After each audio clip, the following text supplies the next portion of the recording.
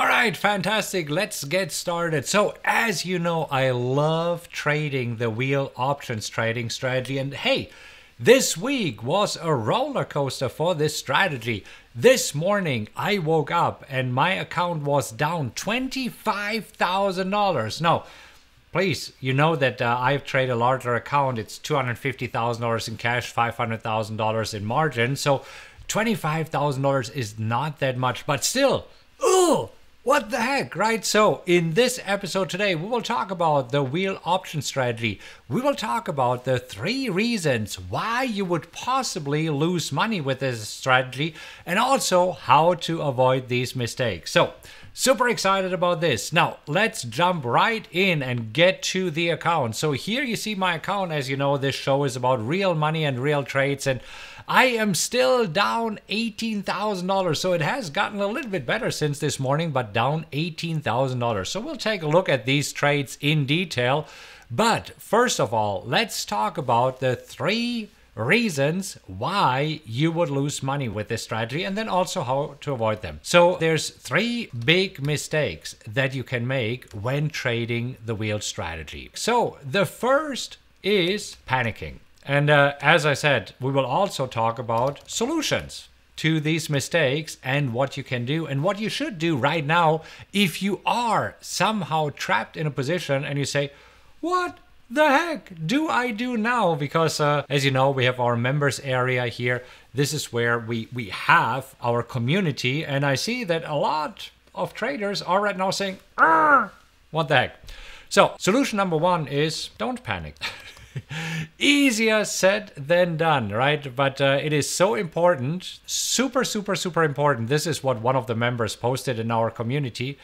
It's not a loss if you don't sell. So the worst thing that you can do, going back to this, is panicking and closing your positions at a loss. Don't do this. Don't close your positions. Evaluate what's happening. And I will do this with you to see, okay, how bad is it really? So we will talk about this, because the second mistake, let's just talk about it, is not having a plan. So I will go through my positions that I have, and then I will show you what my plan is, and also talk about the third mistake, and then some more solutions. So 5 positions right now in my account: Apple, AMD, DBX, GDXJ, and Ride. So let's start with AMD first, because here is my plan. AMD, if it stays above 83.50 until the remainder of this trading session, which is 25 minutes, I'll make money. And I want to write this down, so I want to show you my positions, because you should do the same thing so that you know of what's happening to your positions, which ones are actually in trouble, which ones might cause you some headaches, and which ones are good to go. So first of all, we'll talk AMD. So if above 83.50, which right now seems that it is fairly likely. I mean, we have 25 minutes left in the trading session here. Of course, it could dip below 83.50, but it might not. Now, earlier this week, it looked ugly. This went down as low as 79. But you see, this is why it is so important. Don't panic. Don't panic. Just figure out of what's happening. So if above 83.50, nothing will happen. I will keep the whole premium. And this in my case is 48 cents times 12 contracts. So this would be $576 in premium. And this would be for the week. So not bad at all. Let's move on to the second position and see how the second position is doing. And the second position is DBX, Dropbox. So Dropbox needs to stay above 21.50. Let's take a look at the chart and see where we are with Dropbox. So Dropbox right now is trading at 22.85, so it seems that we are pretty good there. And you see, why am I first talking about the positions that are okay? And this is really important. You see, in order to stay calm, in order to make sure that you're not panicking, focus on the positive first, right? I know, if you're taking a hammer and you, boom, smack one of your fingers, what do you focus on? The finger that hurts, right? But you have 4 other fingers that are absolutely fine. So let's focus on what's going right for us.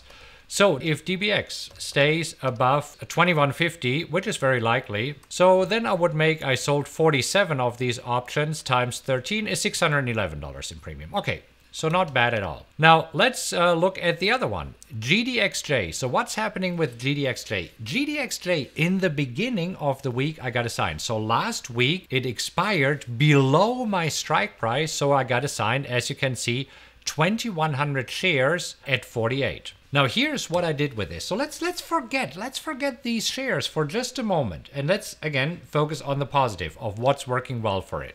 So I sold calls, and this was the 49 call. So I sold it against the position and I collected premium. So how much premium did I collect for these calls? I sold 21 times 75 cents. So this would be $75.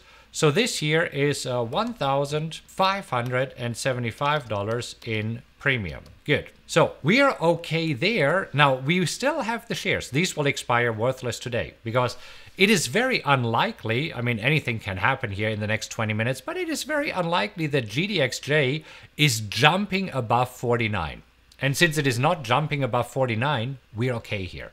But yes, I know, you're right. These shares are right now in trouble. So we're looking at this and we will take a look at our plan to see of what to do there. So let's talk about the next position, and the next position here is ride. So if it stays above 2150, I just collect the premium and nothing else happen. Well, that's not gonna happen, right? Again, anything can happen in the next 20 minutes, but it is very, very unlikely that right now it stays below 2150. I will get assigned 4,700 shares at 2150. So, and these will be, again, in trouble. So we need to deal with that at some point. But here's the good news. So I sold the 2150 put, and for these, I got premium. And I got 47 times 42, and this is 1,974 in premium. So let's take a look at the last position, and then we'll talk about the positions that are in trouble. So the last position here is Apple. And Apple, I did get assigned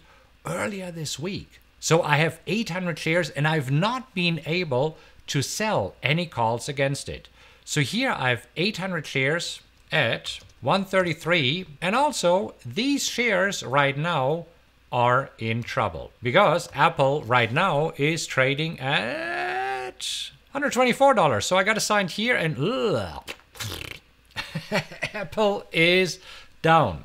Not good. Let's see of what happened here overall this week. So this is what will happen today in my account. I'm getting all this premium, and we're adding it all up. So because overall it is a pretty darn good week. So this is $4,736 that I've collected this week. So it's an almost $5,000 week. I don't know about you, but this is not bad at all. And I know, you might be saying, oh my gosh, I mean, you're talking about making some money here, but what about all of these red positions here? All right, we'll take care of these right now. I promise, we'll take care of these. So why don't we start with ride? And this is where it goes back to, what is the worst thing that you can do? Panicking. I mean, right now selling ride. If I would sell it right now, you see, instead of collecting the premium that I have here, if I would panic right now, instead of making money on ride, I would lose $8,272. I don't know about you. Would you rather keep the premium of $1,974, or would you lose $8,272? Don't know, right? For me personally, I will not worry about it. So here is where it goes back to, what do we do? Follow your plan. So here's the deal. This is where it's super, super important, and I'll explain to you exactly my plan for these three positions that are in trouble. But before I do this, let me ask you, is this helpful at all when I'm breaking it down and also show you the trades that I'm in trouble? If it is, do me a favor and click on like really quick, because I see how many likes this video have. This way I will do more videos like this in the future. And if you don't like it, that's cool too. In this case, I will do other videos, but if it is helpful, if I'm walking you through these trades step by step of what's happening here, then let's do that. So you got to follow your plan. And here is where it is very, very, very important, right? I'm actually excited. I am excited to get assigned right. And in a moment, you will see why. But let me just show you one other thing here, which is absolutely important. When it is Friday and you're getting assigned, like I will be in right, this is what your reaction should be. Your reaction should be, yes, I am assigned because I want to own the stock. If you're getting assigned the stock, like I'm in right, I'm really, really happy about this. I'm happy about having GDXJ stocks. I'm happy about having Apple stocks. But if your reaction is this, that you say, oh my gosh, or your reaction might be this, like, oh my gosh, what have I done? If that is your reaction, then you violated the number one rule of the Wheel Club. And here's the number one rule of the Wheel Club. Don't sell puts on stocks that you don't want to own. Okay, wrong movie, but you get the idea, right? So let's take another look at my positions. Am I happy to own Apple stocks? Yes, I am. Am I happy to own AMD stocks if I would own them? Yes. I mean, they expire worthless probably, so it's not going to happen. Would I be happy to own GDX? Yes. Am I happy to own GDXJ? Yes. And am I happy to own right? Absolutely yes. Yes. Okay, so let's take a look here at the stocks that I've traded thus far year to date. And as you can see, my profits year to date are around $43,000. Take a look at all the stocks. Feel free to take a screenshot because these are the stocks that I would not mind owning at all. And this is really the number one rule of the Wheel Club. So Apple, AMD, DBX, EWZ, GDXJ, HAL, Hasbro, IBM, Nordstrom, Lumber Liquidator, Monster, Neo, Ride, Twitter, Uber, UIL, Weight Watchers, Win. All of these are good, solid stocks that I wouldn't mind to own. So let's talk about what do we do with Ride? Why am I so excited to own Ride, right? And this is where it goes back to have a plan. So my plan is just follow the wheel trading strategy. And this means that after assignment, I will sell calls and collect premium. Very, very easy. So let me show you exactly why it is. And this is where we go back to mistake number 3, not having a tool that helps you to make the best decisions. And this is where, you know me, there's no secret. I use the PowerX Optimizer, and I will show you right now how to use it and why it is so important. So PowerX Optimizer supports 2 separate strategies, the PowerX strategy as well as the wheel strategy. And part of the PowerX Optimizer is the wheel income calculator. And this is so important. So I'm setting the buying power to 500,000 because that is the buying power that I have in the account. And I'm zooming in here a little bit so that you can see it a little bit easier of what I'm doing. And what I do is here on the left-hand side. So the stock is right. And again, I cannot do anything today. I need to wait until I'm assigned. But most likely, I will be assigned at 2150, right? This is what we talked about. So we're writing it down there. So 2150, 4,700 shares. Now, what is the option strike price that I'm trying to sell right now? Well, it has to be at the price that I'm bought at or above. Let's take a look right now at Ride and see how much premium we would get right now. I'm not doing it right now. I'm doing it on Monday because I need to make sure that I'm assigned these shares. But take a look at this. At 2150, the last traded price is 43 cents. So let's just say on Monday, Ride will probably open at around this price. Let's just assume, right? So let's say on Monday, instead of 43 cents, I'm getting 40 cents. So I'm using the strike price here of 2150, and I'm selling calls for 43 cents. If I would do it, here's what happened. Look at this. If I'm doing this, I would get $2,021 in premium. Holy cannoli. Are you getting excited about this? I'm excited about this. Are you excited to get a signed ride? I am excited to get a signed ride because right now, if ride stays approximately where they are, and of course, I know it's hypothetical today. Follow me on Monday. Monday, I'll be live again with Coffee with Markus, and we're going to follow up on this trade. But if I can get 40 cents, so let's write this down.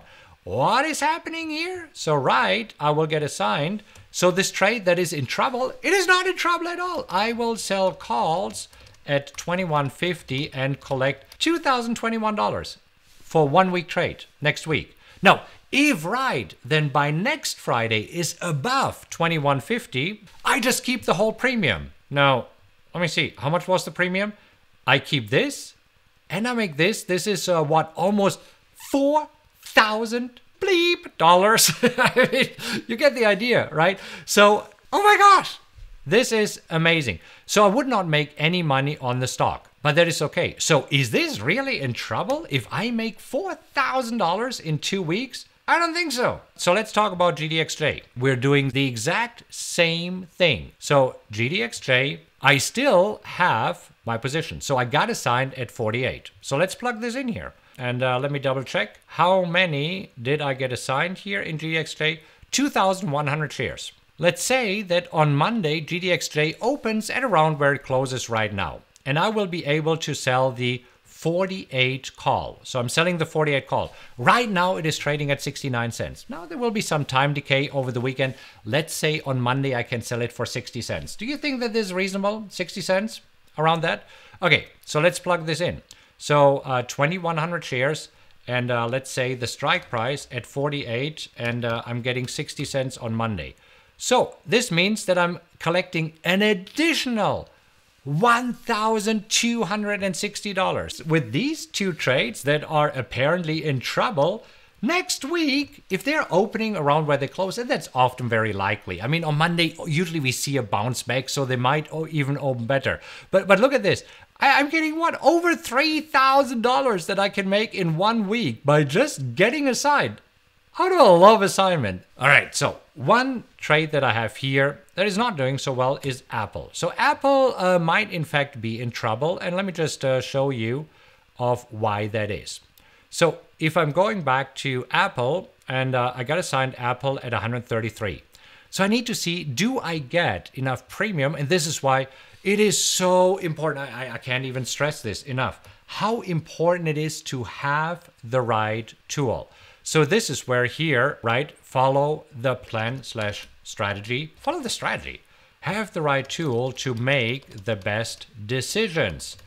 Instead of panicking and think, what the heck? Okay, so you get the idea. Let's go back to the tool and let's talk about Apple. I bought it at 133. I bought 800 shares.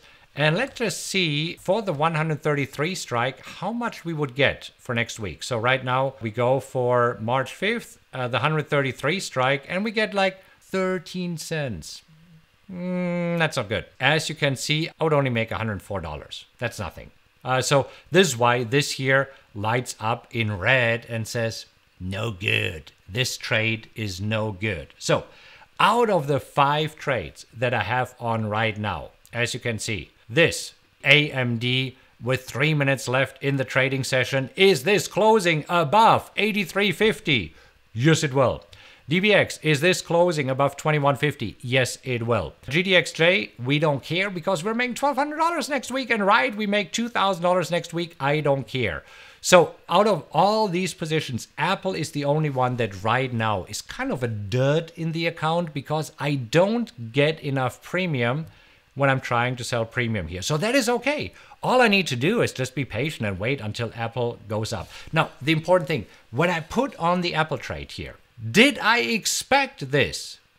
Yes. And here's why. Take a look at what Apple did. So for Apple, it is not unusual. So earlier, this was in October, it had a 15% drawdown. So here, 15% drawdown, and a little bit earlier there, Apple had actually, it went down by what, 25%. So Apple, no surprise, it can move down to 25%.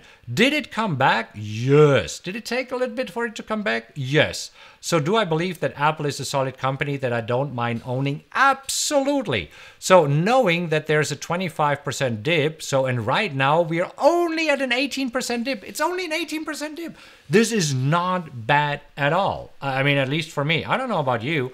So for me, this is not a problem. This is expected. This is within the parameters, because this is where we go back to rule number 1 of the Wheel Club. Don't sell puts on stocks you don't want to own, because if you do this, then you're probably sitting there today like, what have I done?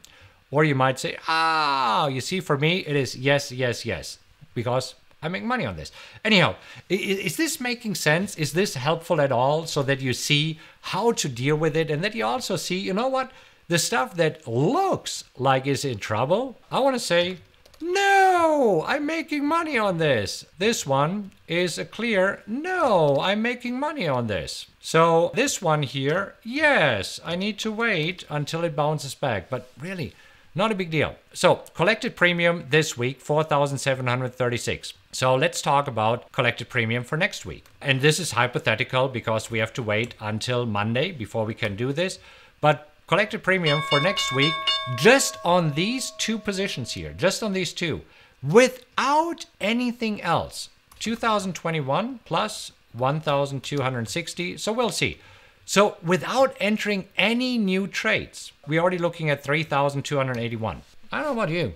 I'm smiling big, right? So I'm fine. I am absolutely okay making $4,736 this week and making an additional $3,000 next week. Not bad at all. As you know, my goal is to make $15,000 per month. And hey, if I can make $7,000, almost $8,000 in 2 weeks, I'm well on my way. Okay, is this helpful at all? If it is, click on like. And also, as always, feel free to share this video with others who need to know this, because I know that there's many wheel traders out there who might today panic, right? And who are biting their nail, or, I don't know, losing their hair, right? Don't do this. Don't do this. What do you think why I have that much hair? Because I'm not worrying about it. Okay,